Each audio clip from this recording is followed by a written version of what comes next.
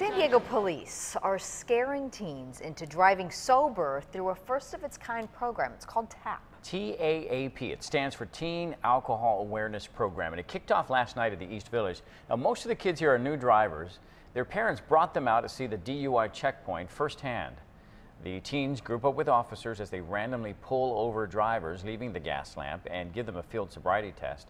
Now, if they seem drunk or high, they're booked into this mobile police trailer, put in the van, and then it's off to jail.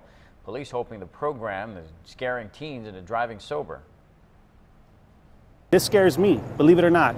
Just knowing the things that I know, seeing the things that I see out here as a police sergeant in the field, having to respond to a lot of these traffic accidents involving drunk driving, it's very scary. One person was arrested for DUI at last night's checkpoint. By the way, police are telling us the cost of a first-time DUI is about $15,000.